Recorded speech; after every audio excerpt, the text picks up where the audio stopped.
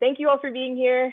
I'm Maddie. I'm the Education and Outreach Coordinator at the College Farm. I just graduated from Dickinson in May, and I was in environmental science and Spanish major. Really exciting topic we're talking about today. So thanks for joining the College Farm, and a special shout out and thank you to the Environmental Studies Department, the Food Studies Certificate Program, and the Archaeology and Anthropology Department who helped make this happen. And we hope that, I see a couple people snacking in the audience. I hope you guys are enjoying your farm-grown popcorn. Thank you to those who came and picked that up today. So today we'll have, I hope all of you had the chance to watch the documentary Gather.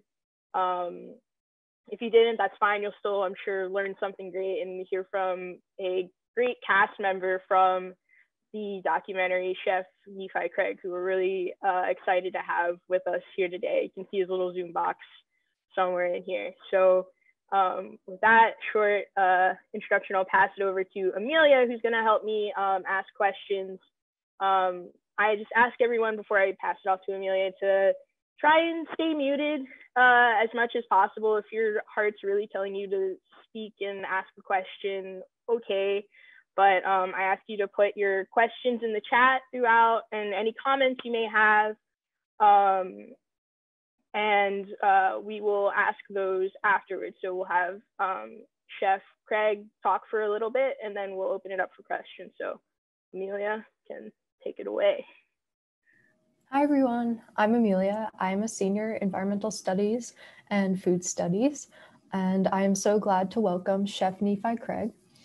Chef Nephi Craig has 23 years of culinary experience in America and around the world, in London, Germany, Brazil, and Japan.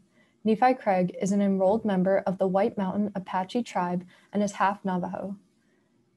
Chef Craig is also the founder of the Native American Culinary Association, or NACA, an organization and network that is dedicated to the research, refinement, and the development of Native American cuisine. Chef Craig provides training, workshops, and lecture sessions on Native American cuisine for health to schools, restaurants, universities, treatment centers, behavioral health agencies, and tribal entities from across America and abroad. Chef Craig recently served as executive chef of the Sunrise Park Resort Hotel. During Chef Craig's 9-year tenure at Sunrise Park Resort, Craig and his White Mountain Apache culinary team achieved many national and international benchmarks in establishing a culture of Indigenous foods across North America. Executive Chef Nephi Craig is currently the Nutritional Recovery Program Coordinator and Executive Chef at the Rainbow Treatment Center and Cafe Gougeot on the White Mountain Apache Tribe in Arizona. Thank you so much for being here. Welcome. Yeah. Hello, everybody.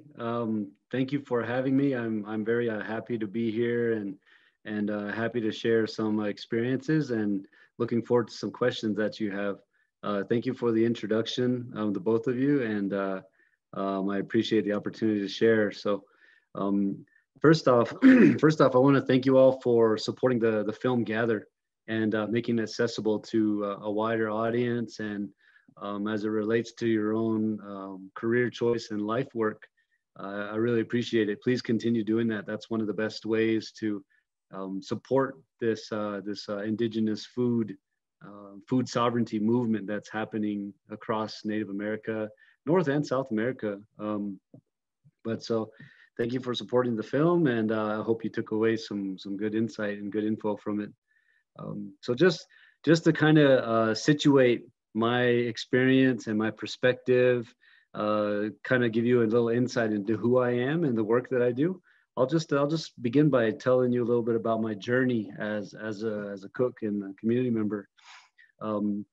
So I began cooking straight out of high school. I didn't really know what I was going to do with my life. You know, I'm going to take a year off and, you know, all that normal BS. But it didn't work out well. You know what I mean? It didn't work out, and I had to make a decision. But food had always really been a part of my life. My grandfather grew a garden um, on the Apache Res, and it was back in the 80s when I was just a little kid, and it was out of pure necessity. My grandfather had spent some time at the Carlisle School in Pennsylvania, that very militaristic template school for all the other Native American boarding schools. And it began with Richard Henry Pratt. His motto was "Kill the Indian, save the man" for that school. And so my grandfather, Joseph Ivins, was there. And on his journey home from the East Coast, he stopped and stayed in Anadarko, Oklahoma. And there he would befriend some of the other Apache bands that were in Anadarko, and pick up some techniques and tools along the way. And one of those skills that he brought home to the White Mountain Apache tribe in Arizona was farming and agriculture. So my earliest memories include being at what we all call Grandpa's garden, and climbing the pear trees, helping to play in the mud and the corn and the squash and that kind of stuff. But what was really neat is that it was just out of pure necessity, right? And my family also grew vegetables in our backyard too every summer. So it was just kind of there, you know what I mean? And it was just there. I didn't know when I was a little kid, our family was poor, it was just how it was. But I always enjoyed cooking. My passion for baking when I was a little boy started with my mom. I used to bake cookies and brownies with her and put them in little bags and load them up in an ice chest and throw them in my wagon and sell them in my neighborhood, and that's how I made a couple extra bucks. And I thought it was cool that I could take my hands and make something neat, something I like to eat, and then sell it and make some money. And that made a big impression. But like I said, after high school, I decided, didn't really know what I was going to do, and I decided to go to cooking school. I was really kind of heavily influenced by those early childhood memories of food and farming, but also really influenced by this old TV show on the Discovery Channel called Great Chefs of the World. Really cool, classic cooking series. Nothing like the Food Network is today. It's just like a real mechanical demonstration of chefs doing cooking demos in their kitchens. And it's real cool. So I like that. Then when I got into school, I noticed right away that there was no mention of Native peoples, no mention of who we were and what we believed or any of the food contributions. And I had known there was all this kind of this information growing up from growing up around food on the White Mountain Apache tribe, and then also growing up on the Navajo Nation on my father's side. So our world, I guess our foodscape or our food world is really colored by philosophy and spiritual information and ceremony and songs and creation story, because food revolves around all of that. I mean, everything revolves around food in the Native universe and land. So there was this like supplemental skill set that I had going into cooking school, but it wasn't recognized or even acknowledged or respected, right? So that when I first met one of my instructors, I asked them, I was like, "Hey, chef, is there such thing as a Native American cuisine?" And his response was, "Well, I know you make fry bread. I know you guys boil stew, I was like, "Do you like fry bread?" And he's like, "Nah," he's like got a real dismissive attitude. And to me, I got the message. I mean, it meant don't talk about it. I don't know anything about you, so don't talk about it. Don't make me look stupid. but that would stick with me. That impression of being dismissed and our culinary legacy being dismissed. So being a young, skateboarder and kind of a rebellious kid, I was like, well, I'm gonna go ahead and just, F that, I'm gonna do something on my own, like I'm gonna start something. And because by the time when I was in cooking school, I heard chefs being referred to as master chefs. And the only other place I had heard that word used was like master carpenter, master painter, kung fu master, right? Martial arts master, or like master ballerinas, right? Master dancers. I had only heard it used in the context of arts. So to me, when I got to cooking school, I thought it was real cool. I was like, wow, man, you can become a master chef. Like, my mind went to kung fu and martial arts. I was like, dang, that's pretty rad. So I decided that I was going to go classical in my perspective on training. And so I began to really delve into classical French cuisine, and that's what the curriculum taught anyway. But my choice of study outside of the curriculum in school was really trying to master classical French style. And so because I knew that's the cuisine in the late 90s that would open doors, and that was like the pinnacle of American fine dining, right? So, but all along the way, I knew in my heart that I wanted to do something with native foods. I just didn't know how. I didn't even know if other native chefs existed, like in the professional setting. I knew there were master cooks all over my community that could, harvest corn and know how to cook it, and cowboy cooks and grandmas, master grandma chefs, Um, but I didn't know about, chefs in white uniforms. So I started in a concept called the Native American Culinary Association in like 1999 in a sketchbook of mine. And I was really fortunate to get into a really high caliber kitchen by the time I was 22 years old, into a place called Mary Elaine's at the Phoenician. And that was a 5-star, 5-diamond property. And every year from 98, 99, 2000, 2001, and 2002, I would apply at that resort like twice a year sometimes. And every year I'd get turned down. And it wasn't until I knew a guy who knew a guy who knew a guy who got me a stage. A stage is where you just like a fly on the wall, and you're hanging out working for free and observing. But at the end of the stage, the head chef took me out of the dining room, asked how my experience was, and offered me a position. It freaked me out. I couldn't believe it, and I accepted on the spot. And that experience there really taught me how to cook without cooking. I saw the other chefs sit down and talk about what they wanted to convey through a tasting menu or through dishes, and I would carry out I would carry out the technical aspect as a line cook. And so I would begin to see philosophy was formed in a kitchen with a team. And it was really high caliber. If Michelin was in the United States, it might have been a 2-star, maybe 3-star restaurant, but it was 5-star, 5-diamond. And the important thing, and the reason I'm bringing that up is because when I got into that kitchen, there were 2 very important indigenous foods on the menu.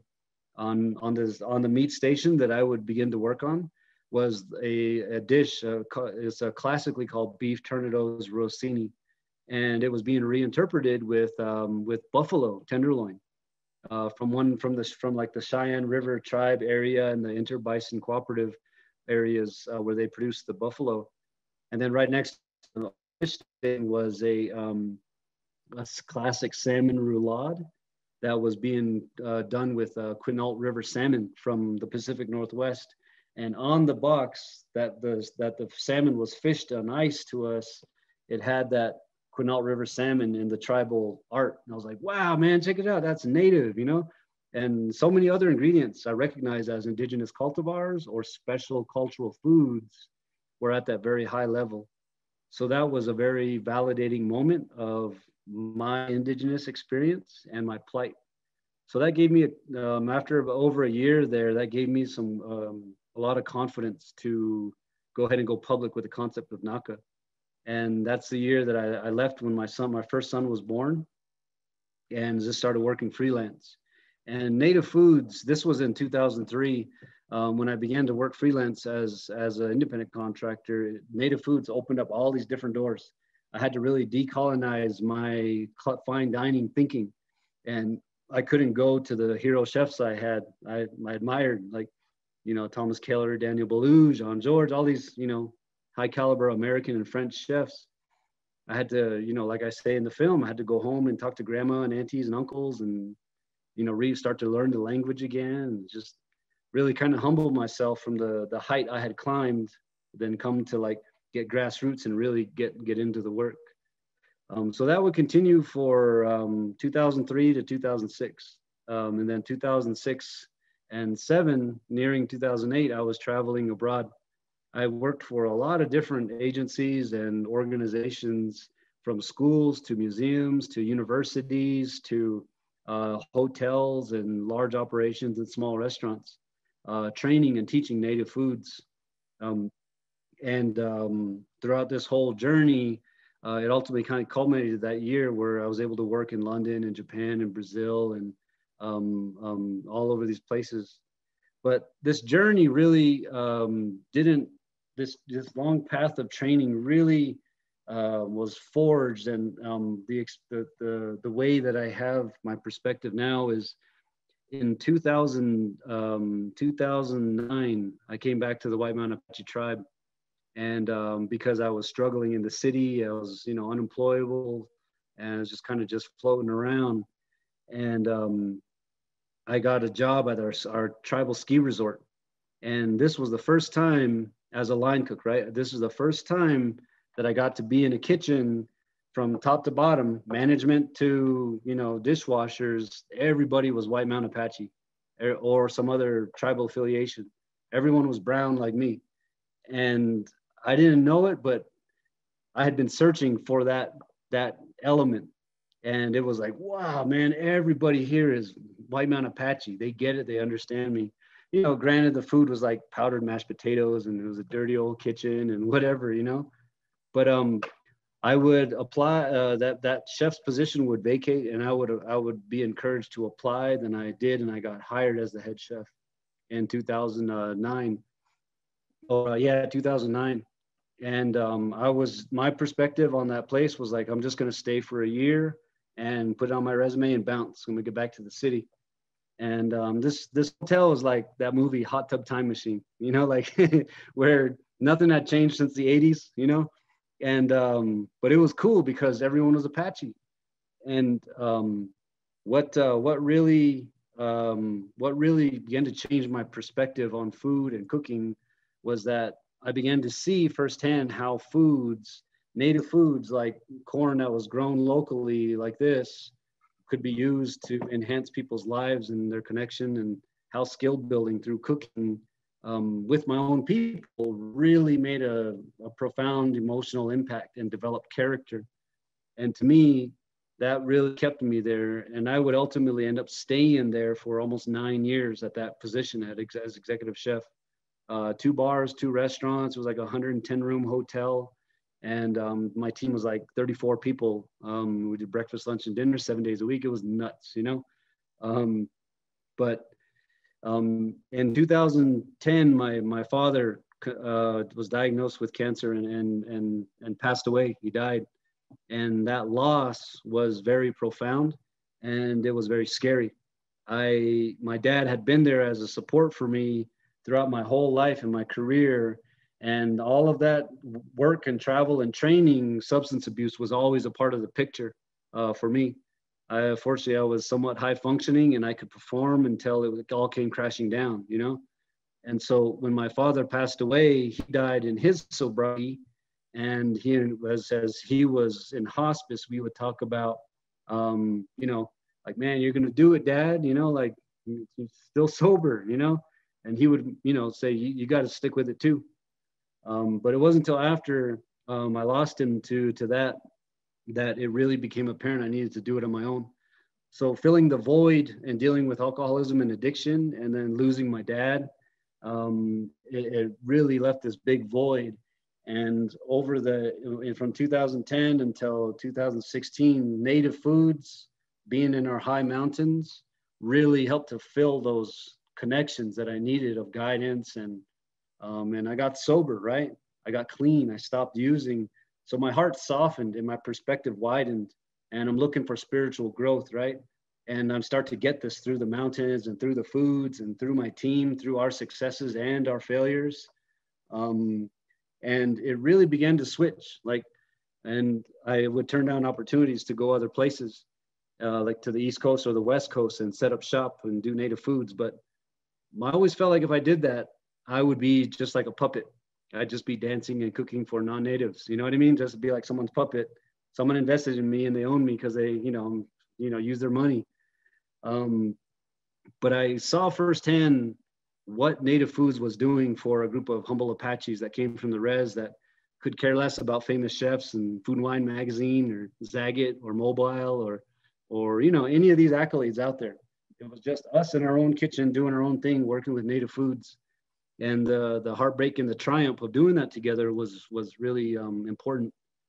And so a position would open up at our treatment center, and I was invited to do a keynote address on Native foods and recovery, or on recovery because they knew I was in recovery, but I did mine on the neurological benefits of traditional foods, behavior changes, and the action-oriented nature of food, foraging, and agriculture, and how it stimulates our brain. And you know, after that, I was invited to do some contract work, training the teams in cooking. You know, just like, cool, I'll do it. And you know, within a year or so, a position opened up with that agency, and I came on board with the Rainbow Treatment Center.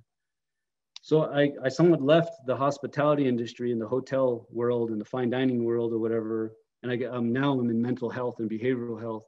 I'm combining my experience with my formal classical technical training as a chef and the international experience, and then also my lived experience of recovery and sobriety to kind of weave this narrative that you see and gather about taking time, place, landscape, behavioral skills like cooking and agriculture, and weaving this, it's not new, but like reclaiming and reselecting elements of our culture that we want to use. And it's been this just like freaking amazing journey, you know. Like I kind of say, like, sometimes I feel like that character, the movie Forrest Gump, you know. Like I didn't plan none of this, man. I'm just rolling with it, you know. And all this really neat stuff happens along the way, you know. And I'm just trusting the process and staying a student of the experience. And you know, the production crew came upon me and asked me if I wanted to be a part of the film. And I was skeptical at first because a lot of film companies and producers come into Native communities trying to appropriate or, you know, show poverty porn or do all this other, really not let Natives speak for us. And that happens a lot with especially well-known tribes like like Apaches, right? Because of Hollywood has already appropriated Apache culture in the 50s and 60s. And so we're like real common in the Hollywood psyche of Hollywood Indians, right? The Cherokees and Apaches, the Plains Indians and Apaches, right, is usually what you think of when you think of Native America. So we're real cautious about that. But Sanjay really reassured me that the audience was for Native peoples, and with First Nations Development Institute, it would be, our audience would be, it was different, right? And so when you meet me and gather, I'm 22 years into my cooking path. And it's been this combination that I couldn't have scripted. My younger chef in training and all those fine dining operations and resorts could have never envisioned, like, yeah, man, when I grow up, I'm gonna go work in my local drug rehab as a chef, you know. Like, but that's what ended up happening. And I love it, I dig it. I could not have planned it. And I found out that I'm just as passionate about professional cooking as I am. I'm just as I've become just as passionate for mental health and behavioral health work as I am for professional cooking. So I really feel like I've kind of trusted the foods and the landscapes and the messaging that they give spiritually. And it's kind of guided me to this place to be like an instrument or to be a facilitator of new experiences. And as all you know, the action-oriented nature of agriculture is very rigorous, very rewarding, and very grounding. So that's kind of what I hope I can continue to facilitate in my own community, is keeping Native foods insight in mind so that we can meet people where they're at and they can bloom and blossom on their own. So that's kind of me in a nutshell. There's more to it. You know, I'm pretty laid back. I'm open to any kind of questions, and you know, I'm just kind of a regular dude on the res, man.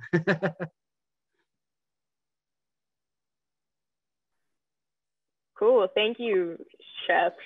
Back. Little claps from me and hopefully everyone else in their little boxes. That was super informative and definitely gave us, you know, more background than you can get in the hour documentary split across many people. So thank you so much for your insight and sharing your experience with us. Very grateful for that. So with that, I think we'll switch gears and go into a little question and answer, as you said. We're open to any questions. Please put them in the chat. I will start it off though while we're waiting for people to kind of put some in the chat. So everything you said, of course, was amazing, but I wanted to ask specifically a question about like just like kind of extending off of the documentary for people who just like finished it, kind of where you're at with like Cafe Gojo, and like also how COVID has affected like your community, kind of keeping with the native foods in your community, and yeah, food security and sovereignty in the community with COVID-19. Interested to hear. Yeah, okay. Well, when you watch us in the film, we're just on the cusp. We're just starting our soft opening activities. And within 3 weeks after filming that scene, COVID hit Arizona and the governor mandates a shutdown. And so we begin shutting down, and our team resituates and goes into other work. So we're still a part of the same organization, but we're doing different things now. Like for me, I transitioned into telehealth, and now I do recovery groups and demonstrations and teaching through distance, through Zoom. And other members of the teams have gone into other areas too. So, but the White Mountain Apache tribe was really hit hard by the pandemic, and we suffered a lot of loss. A lot of people passed away because of COVID in our community, and also on the Navajo Nation. So we're being very cautious as a health agency.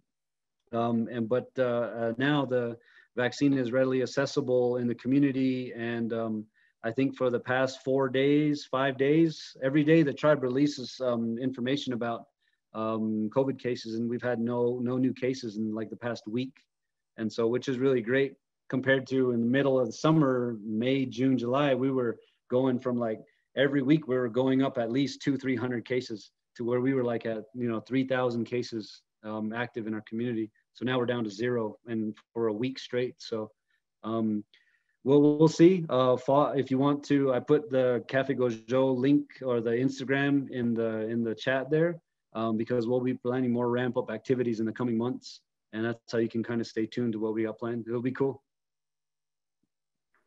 Cool. Thank you for that answer. Thank you so much. Very informative. And I just wanted to switch gears a little bit and ask you what inspired you to convert the gas station specifically into a cafe? And since doing this, have you seen other communities, Indigenous or otherwise, follow the same model?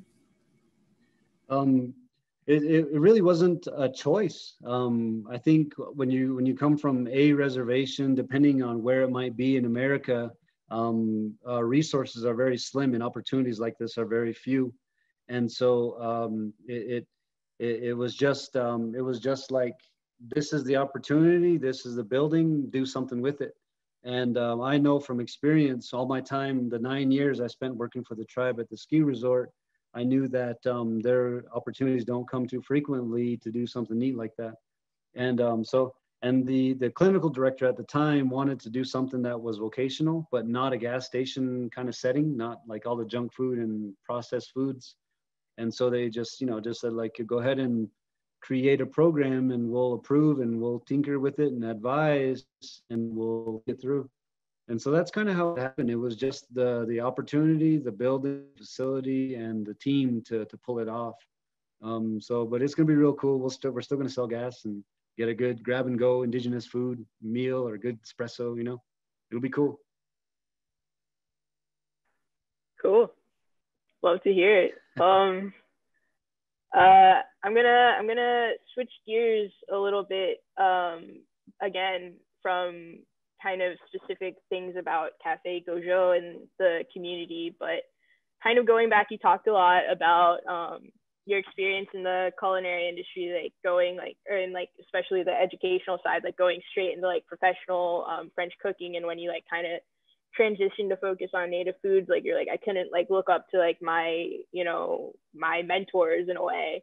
I was wondering if like, since and over your 22 years, have you been seeing many like professional chefs or like the, you know, magazines, like all these, you know, speakers, spokespeople of food, like kind of turn towards native foods or try to like decolonize all of their, you know, the way they see food and talk about food?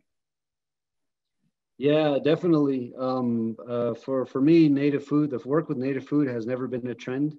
Native food has come and go as a trend in different circles.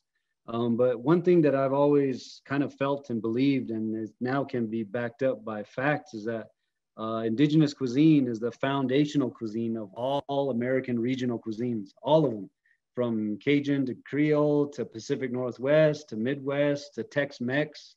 And for so long in the 80s, 70s, 80s, and 90s, as America was maturing in terms of its cuisine, it was mostly all French. So you never really heard Native American cuisine, Western Apache cuisine of the White Mountain Apache tribe, or Navajo cuisine. All you heard was like Tex-Mex inspired, you know, Southwestern inspired French cuisine, you know, American regional cuisine with French and global influences, all that blah, blah, blah, you know. And it wasn't until recently, like after the turn of the millennium, that we really began to see characters like myself kind of poke our head up through the surface, you know what I mean? And then be pushed back down by racism and oppression and bias, right? And but I think what we're seeing now in terms of decolonizing and indigenizing and reclaiming some of this information, in that part of the bio that you read where it said we set precedents in indigenous culture, through the Native American Culinary Association that I started, we would hold conferences all over in the American Southwest and gather people together, like in the spirit of ceremony, and other practitioners. And a lot of the gathering in those conferences and symposiums we did, that's for people all over the United States. And then they went home and they continued the work on their own in their own regions. So we really contributed in a major way kind of to the foundation of what you see today. If you follow a hashtag like Indigenous Foods or Native Chef, there's a strong choice that someone in those digital threads know about the work that we did together back then. And I think the pandemic and the Black Lives Matter movement and the land back movement is really forcing us all to examine the ethics of our food system in the restaurant culture and world. So whether or not that's decolonizing from colonialism, still an examination of us as practitioners.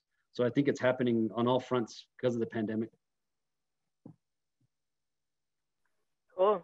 Thanks for that. That's interesting to hear, especially like specifically, just a little side note, like thinking about how, like, for one big example, like with Bon Appetit, like Reese thinking about like how they do their videos and whose food they're showcasing. So thank you for adding on to that.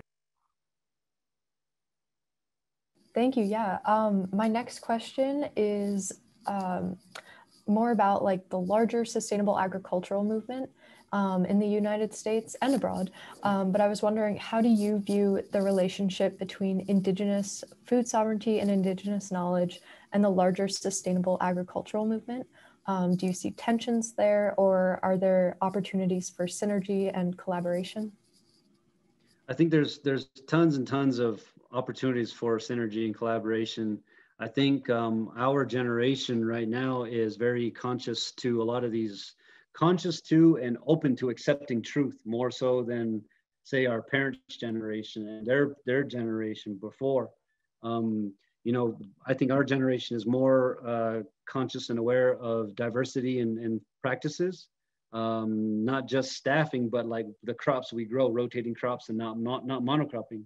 So, and then I think also too, with really massive global social movements and racial movements like Black Lives Matter, phenomenon and occurrences like Standing Rock and Bears Ears, and how collectively together through social media and other platforms, we're able to really bring uprising in different topics. I think our generation and the era we live in right now is this really opportune time to do just what you're saying, to vision cast for the next 5, 10, 20 years. Because the Census Bureau anticipates by the year 2030 in the American Southwest, minorities are going to be the majority. And in the United States by 2050, minorities are going to be the majority.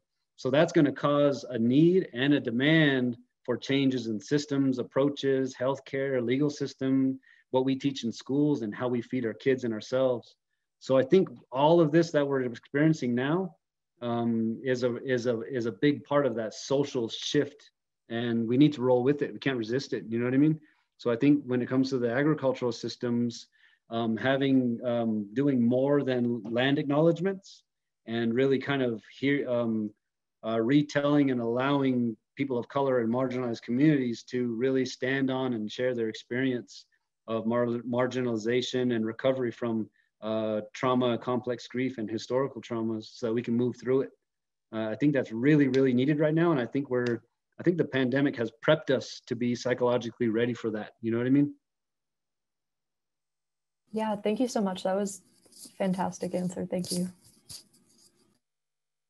Cool. Kind of going off of that question, and then I'll change gears to like focus on some of the questions in the chat. Like what advice do you have for like young, you know, Black and Indigenous people and people of color who are like farmers and chefs who are like trying to break into these industries that are like super, you know, white basically? Yeah, if you have any thoughts on that. I think it's really important to practice self-care and to get to know yourself, because the systemic racism and white supremacy and power structures that exist in our world, they're going to be there for a while. And if we get overly ambitious to be too revolutionary, we could burn ourselves out. And a lot of these things, whether we see it or not, or acknowledge it or not, they're stressors on our life. And the human body is so brilliant and amazing and responsive to life that we're going to feel it. It's going to, if we don't process out these negative experiences, and even the positive ones, right? Because tension is tension, whether it's negative or positive. If we don't learn about who we are as individuals and practitioners, and be able to carry the workloads that we do, we're not going to be in our optimal mode.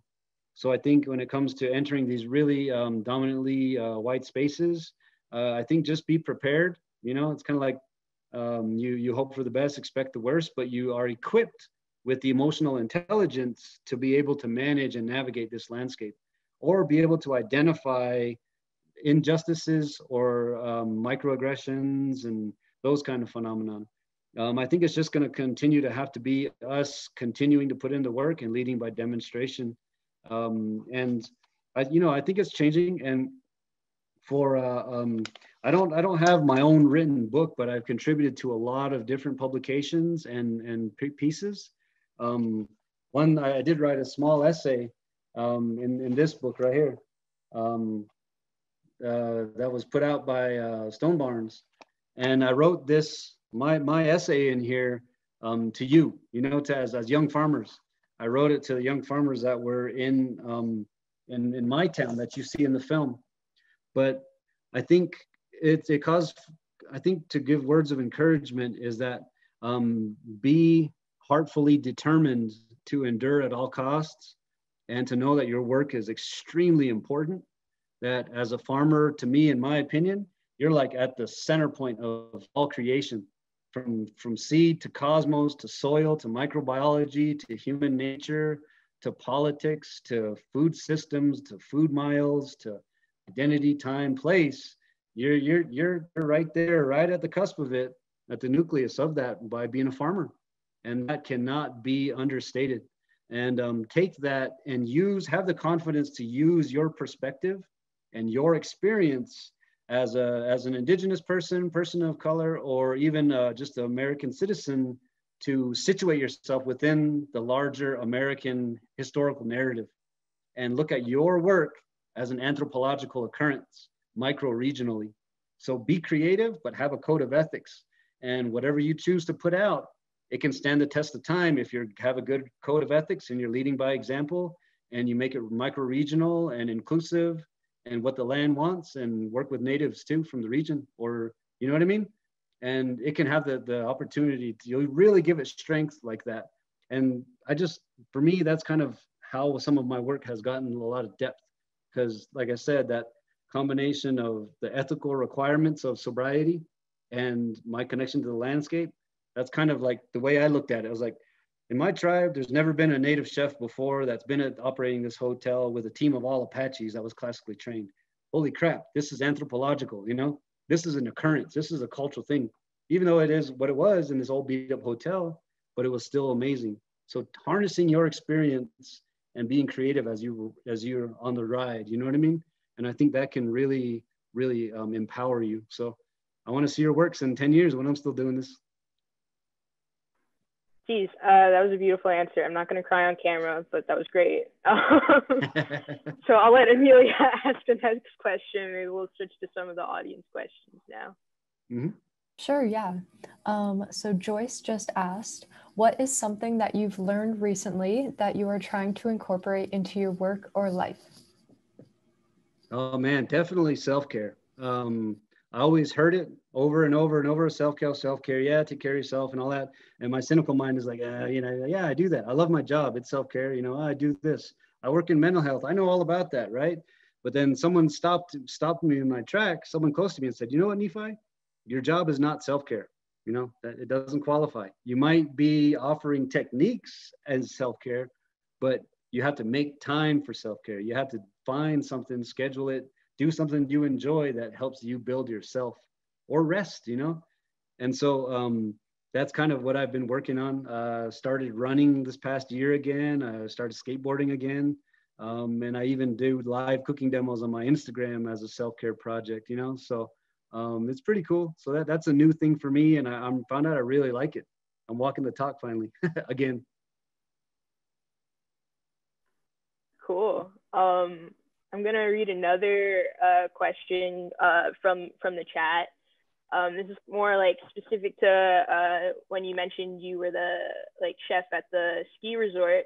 While you were the head chef there, what kinds of dishes did you serve, and was it more like expected resort foods with native ingredients, or did you serve special dishes that were native recipes that would be new to people? And like, how did people respond to the food you were serving there? We did both. Fortunately, you know, I had the training to do, you know, kind of Mediterranean style cuisines, and I had traveled all over America seeing and tasting and eating stuff. So knowing the clientele that come to that hotel, they come from all over Arizona, even California, and even Mexico. And they're people with disposable income and able to have probably eaten other places. So I wouldn't put like a type of cuisine title on it. We were just kind of cooking like, you know, typical American fare that could satisfy a hungry family that was fresh and nutritious, you know what I mean, after a long day of skiing. So we did steaks, pastas, we had rotating specials. A majority of it, as much as we could do, we did it from scratch. I had a bar and grill that served sandwiches and native specials every now and then. We had a bar menu that include, you know, small tastes of, you know, stuff like sliders and small tacos, but also every now and then we throw in native ingredients. But the first part of that equation to get to be able to do that, you can only do that if you got a good team. And the first 2 years was really about building up a solid team to adjust to my teaching style and to adjust to this new culture that we were building in, because that team went from everything being instant, pre-made and frozen, and an unorganized kitchen where people were fighting over responsibility, to being organized from scratch and more disciplined. And so that change took about 2 years for the turnover rate to happen naturally and strong people to stay and us to grow. And then we could start doing the creative stuff. And then I think it was the third year we decided to launch a chef's table. When I was at Mary Lane's, right, that real fancy place, off in the corner, this nice big lush area, the chef turned it into this really luxurious like pocket, and he put a table there. and that was the chef's table. And diners would come in, up to 8 people could sit in the kitchen watching the whole team do their work. And I would be on my station watching, and I see all these diners having a great time. And I'm like, man, that's so cool. I'm going to do that someday when I get my 3-star joint. And I ended up doing it at the old banged up hotel at Sunrise. You know what I mean? Because we had enough space. And we would just clear out the prep area, put in a table, throw some tablecloths down, and put a bunch of native books and artifacts and ingredients. And we develop a tasting menu of native foods, anywhere from 9 to 15 courses that took you on a culinary journey through the food throughout the Americas. And that, coupled with social media as a tool, that's where we started to get a lot of notoriety, from Forbes magazine to the Daily Beast to just a lot of different things. I mean, if you Google it, you'll find it. But it's pretty cool. And that's what happened. But it took a team. It took a lot of heart. It took a long time, you know? Cool. For sure. Interesting.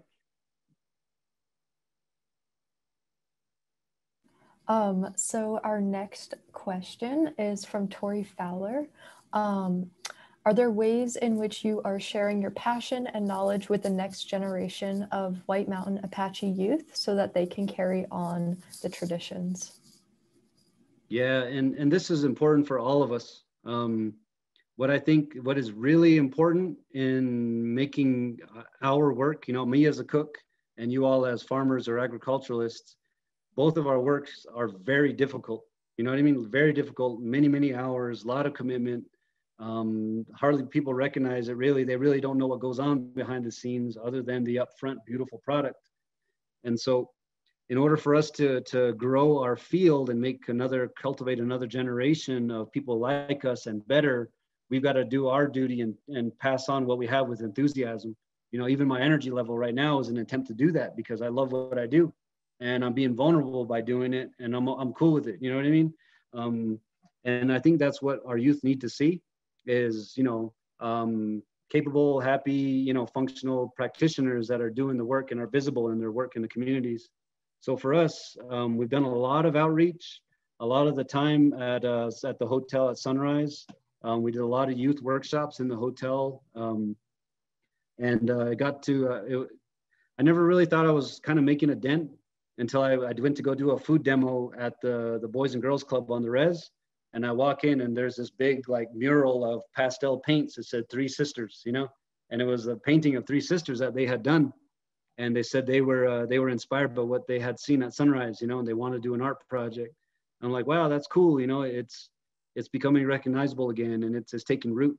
So, but I do think it is very important to include all generations, especially the youth. And that's kind of what we do. And we try not to forget that, because remember, we were all young cats too, you know, and we still kind of are, you know, we'll always be, if we can always have that childlike curiosity and teach the work with discipline and enthusiasm, you know, you'll be a good teacher.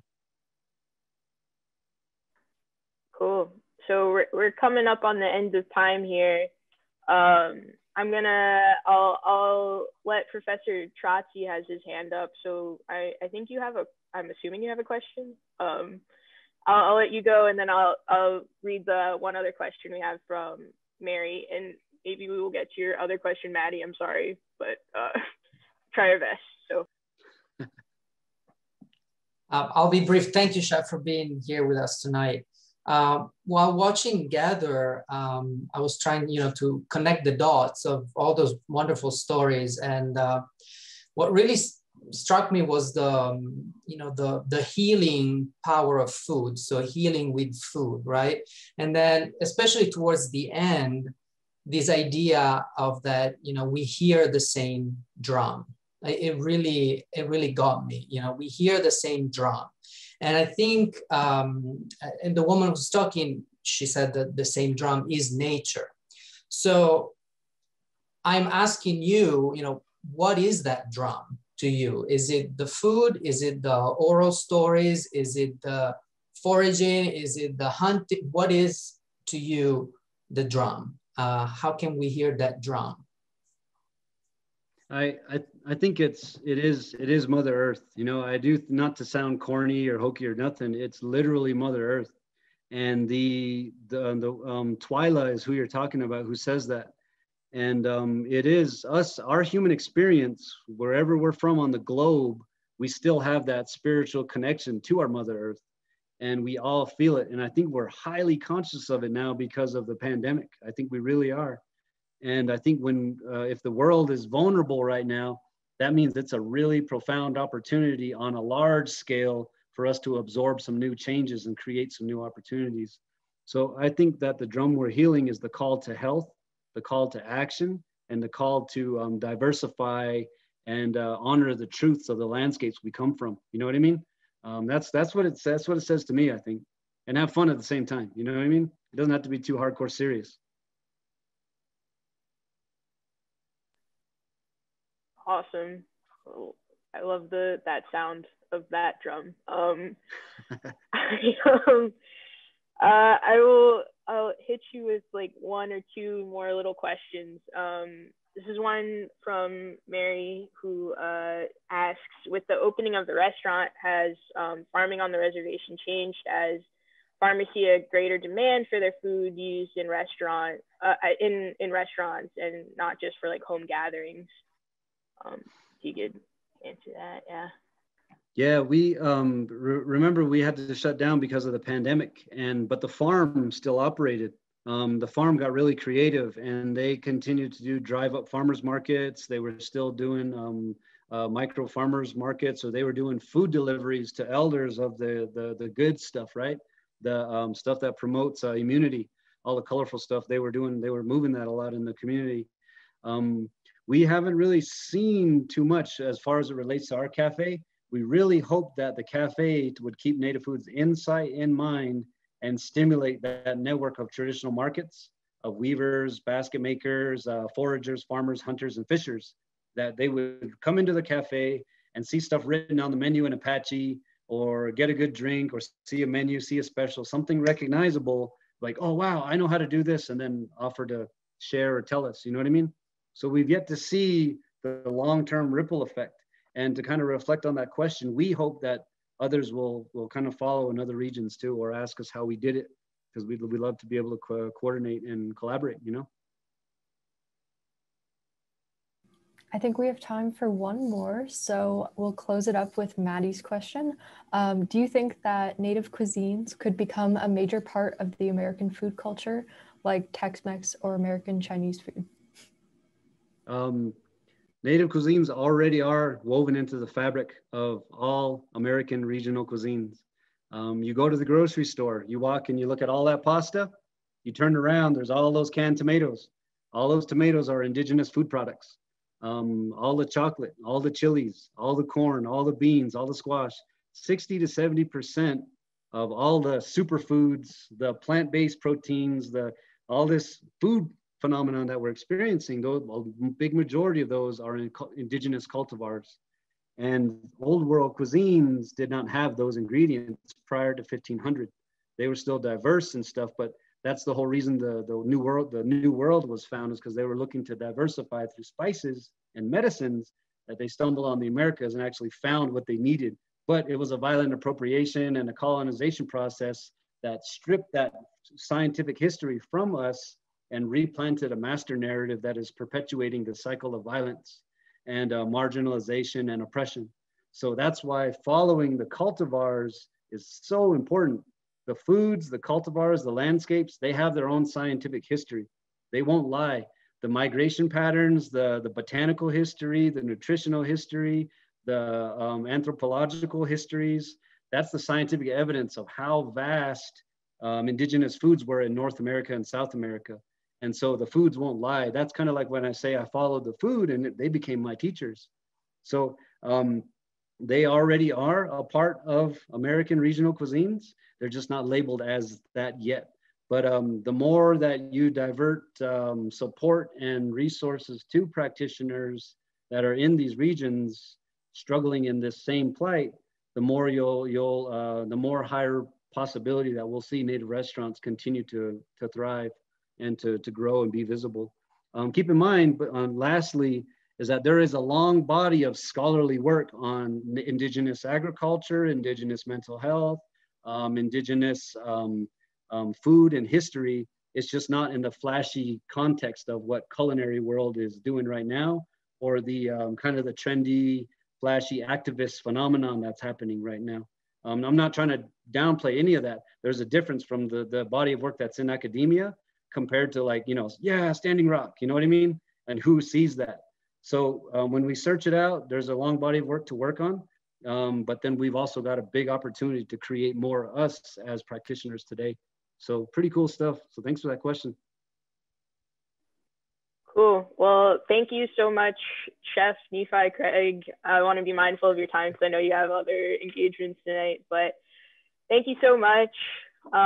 This was really so informative and really great.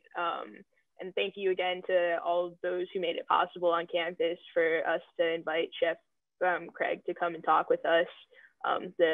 I'll shout them out again: the Environmental Studies Department, Food Studies Certificate Program in Anthropology and Archaeology. So thank you. I know I started following you on Instagram, and I see you do those Wu-Tang Wednesday little cooking demos. So I'm gonna start tuning into those, but I hope you guys do too. Thank you so much, and thank you, Amelia, for helping me lead this conversation. So yeah. Right. Everybody, thank you very much for your time. Stay safe and practice self-care. Do something cool. You know what I mean? Have some fun. Wash up, wear your masks. For sure. Thanks. All right. Thank you, everyone, for coming.